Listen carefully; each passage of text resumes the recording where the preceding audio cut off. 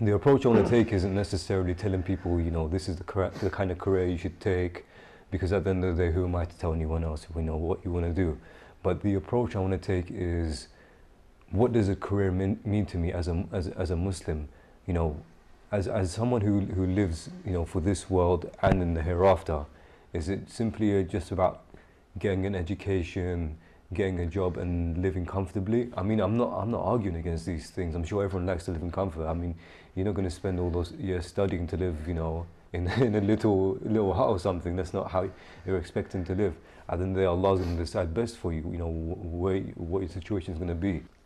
I was going to school in secondary, spent all those years, I was around different kind of people, and I never used to perform well. I didn't used to perform badly, but it wasn't well, and there were many times where I just felt like I was dumb, and you know, it didn't help with my confidence.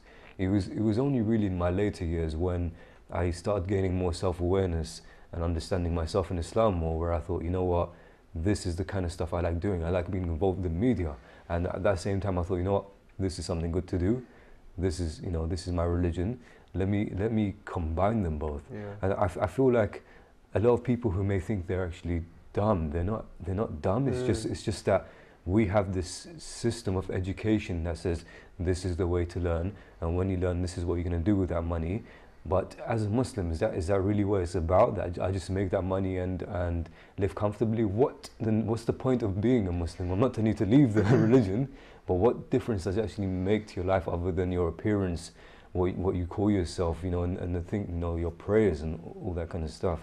What's your experiences with your careers and your education? Well, first of all, you've just said that making money and living comfortably. I think nowadays that's not as easy as it may seem. And going back to how the early days of school, and I think it's safe to say that we all could have done better. I mean, putting myself forward, Definitely. I wish I had wholeheartedly studied everything from, you know, elementary school to middle school to high school, college, university. Only when I matured enough to understand the value of education did I study. And I remember my parents also, you know, it was a forceful act. They would send me off to school, and I thought I had to go, and I really didn't like it, except the days when we were watching films on that particular day, and I hated exam days, etc. You gotta love it when you see the TV coming into the classroom. Yeah, exactly. I was like, oh yes, you know, today's the day. And career-wise, yeah, if I know I wasn't dumb, but I could have applied myself a lot more, and I regret that. I do. I'm trying to learn from my past mistakes, and I want to obviously better my whoever's, you know, the young that are around me, whether that's going to be my children, whether they grow up, etc. I am at a stage where I feel career is really to just make. If I was going to say make ends meet, but you know, God forbid, it's not that bad. I don't want to make it sound that bad, but we're not millionaires. You know, we all want to become financially stable. Of course. Right, and that's a need. It's not a want, it's a need in the society. As a human being. Regardless of which society you're in, you have to survive. That's just a simple thing. 100%. And can that be done while focusing on your Islamic goals, your goals that are, as a Muslim, that you should have? I mean, there was this man I knew in Canada, Allah yarhamu, Haj Nizar. He's passed away now. He was a great man, and very wise and very hardworking, and he started the carpet business in Toronto, and I got to know his family, and he used to help people so much. People he wouldn't even know their names, and he would just give thousands and thousands of dollars away. People lived off this man. And one thing his son told me after he passed away, he would say that we have to work hard and we have to make money because we have to help the people.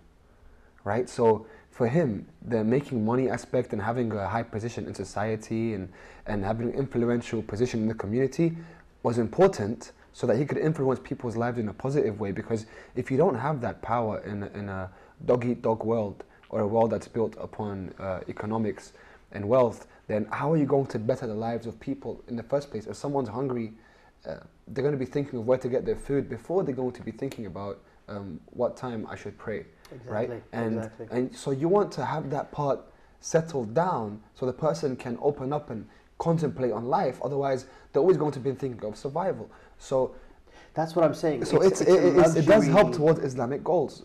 In It terms does, of obviously, if you have it in ultimately that does. way, if you look at the narrations and like it's a jihad to go and work and bring the bread back for your family, and right, that's a jihad in itself. We have to look at it in a more mystical, spiritual type of way. I mean, there is the concept of having privilege to an extent. I recognize I have some sort of privilege.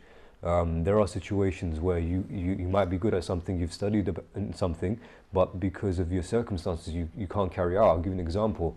My parents, when they first came here, although my parents had studied, my dad had studied, he was a working man, but because he couldn't carry forward those qualifications to here, he ended up having to work jobs, which had nothing to do Yeah. with what It's like that for many. Yeah. It's like that for many, yeah, because there's that language barrier. So in that culture situation, that's fair enough. You can't expect that person to do something different. You can encourage them, but for people like us who have had the privilege of having that choice, of saying, okay, this, and having the experience of saying, I know what I actually like. Like, for example, that I feel like there's this pressure on people to become certain, to have certain careers, whether it be a doctor, lawyer, engineer. Again, not this thing. These are honourable things. But for example, if you want to become an artist, you get laughed at. Is that what is that about? I mean, the arts and especially like, bro, back in the day, the seminaries were like Oxford and Cambridge and Harvard. These were all seminaries before they became universities. And the liberal arts were taught, and they would teach the trivium, right, logic and grammar and rhetoric. And these were the things people would study, and this is what progressed their minds. And a lot of the secrets of life are in the liberal arts. The problem right now is liberal arts don't get you jobs, so you go more towards science. I would still recommend people who have those kind of jobs to understand and read and educate themselves on the liberal arts, because it progresses them. And actually, I think there's this book called Into the Wild, and the man inside it, Christopher McCandless, at one point, because he goes off into the wild and he doesn't want to live this life anymore, and he was a very bright young man, and he was accepted into Harvard University.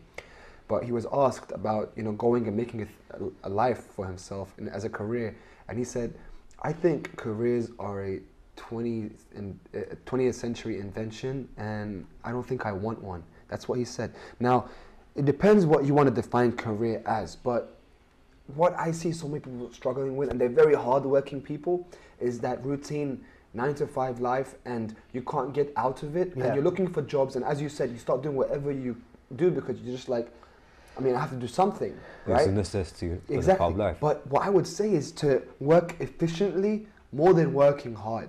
Smart work is better than hard work. Yeah, like, True. you're going to put that much work in? Cool.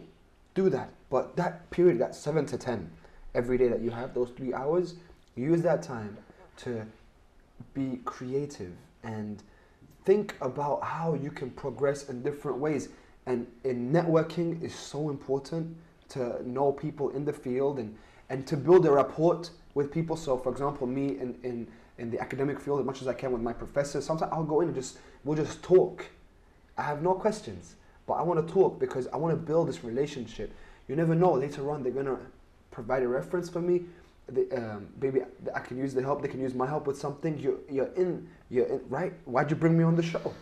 For example, what brought me to your mind? Because we sat down, we've spoken, and that's good. You want to increase that in any field you're in, No doubt. whatever it is. And you have to be creative. You have to go and find the emails of these people and send them an email and try to build something with that, right? I think it's interesting how you mentioned the part of that quote of he doesn't want to have a career. Yeah. Because when I try to look at my life, I don't try to think of myself as Ahmed, the guy in media, and Ahmed, the Muslim who goes home, and Ahmed, the guy who does this. I want it to be all part of a holistic package, that who I am. Yeah. Of course, I'm going to have my personal life, I'm going to have my social This life. is the issue of identity then. See, subhanAllah, like, I remember at one point, I was going through this. You saying you have an issue of identity? No. It's the issue of what, like, I'm this guy, I'm that guy here, I'm this guy here, I'm that guy here, right? Yeah. So I was asking myself, the policeman, when he's off shift, what is he? Is he still a policeman, or is he John, right? Or the firefighter, or anyone, or me as a student. one, I stopped studying. What am I? What am I labeled as then? And I was going through this for a little period of time. Like, who am I? Who am I? Like, what do I? What's my label? Or what do I define myself as? Or what is my identity? And subhanallah, those 2 weeks, for some reason, every day in the morning, that 1 week especially, I was reading the same few pages of Surah Al-Maryam in the morning. And at one point, I was wondering, why do I keep reading these pages? And I don't know why. I was attracted to these pages, and I kept reading the same first 3 pages of the surah. And on the 3rd page, when Lady Mary is coming in, and she's told to fast from speaking so she doesn't speak, and everyone's accusing her, and they say, how could you do this when you have a child and you're a virgin and you're not married, and you know, and she just points to the baby. She points to the cradle, and they say, how can we speak to a baby in the cradle? And then the baby speaks. Yes. But what did the baby say? Out of all the words to say, out of everything it could have said, this baby, man of God. قال إني عبد الله. Well, obviously you're gonna beautify it with قال Arabic. إني I عبد didn't know. الله. He said, I am the slave of Allah. The first words this baby spoke, Yeah. like, that's incredible. It's such a liberating statement, That's because it. having come from a background where it was just mainly cultural, didn't know where I was going. It was only when Allah decided to guide me, I guess, to show me. Yeah, I mean, light. that's what it is. It's You know, a I didn't guidance. have that deep experience of let me flip open the Quran at that time, but I honestly felt like as soon as I understood my identity as a creation, a servant of Allah, Ahsan. everything else was just SubhanAllah, secondary. so you came to the same conclusion, Yeah. right? As then the general, the identity, the package, the whole package of everything that I'm doing is under that umbrella of trying to become Abdullah, and that's a big thing. We have to try to be that, right? We're not that. Yeah. We have to try to be that. That's Plus- a level that you yeah. have to reach. It's not automatically No, given no, to no. you. It's an issue of self-awareness. Sure. So it's something that you may not have today, you may not have tomorrow, you may not have for the next year, but as long as you want it within you, it will come to you, because Allah has created And you if for you that. have that intention inside, then whatever you're doing is going towards that same Yeah. goal. So we're all on different paths, but we're on the same journey.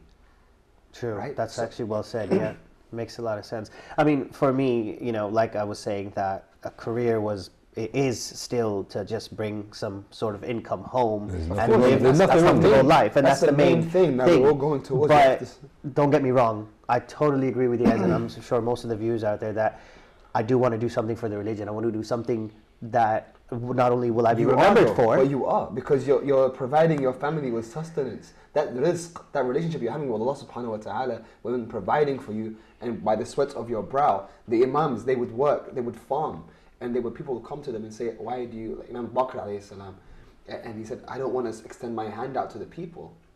yeah, Right? yeah. As in, and these were our imams, and they worked in the fields. There are role models. For They're showing us, you know, Right? this is how I am. Yeah, and if you look at society right now, that's not regarded as one of the highest positions. You know what I just noticed about this story that you narrated about the imams? We know that our imams were very, very intelligent. Yeah.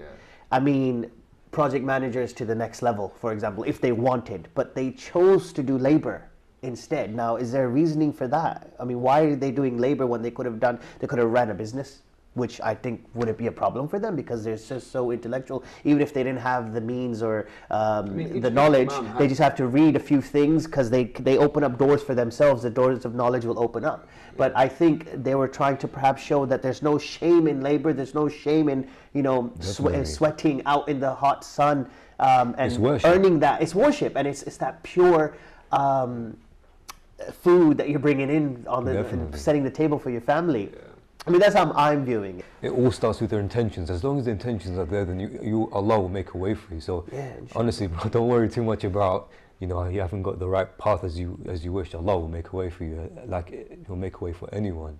No, very true, and it's a step-by-step process, and Yeah. we'll get there in the end, inshallah. Guys, we've gone deep, but that's all we have time for today. Until next time.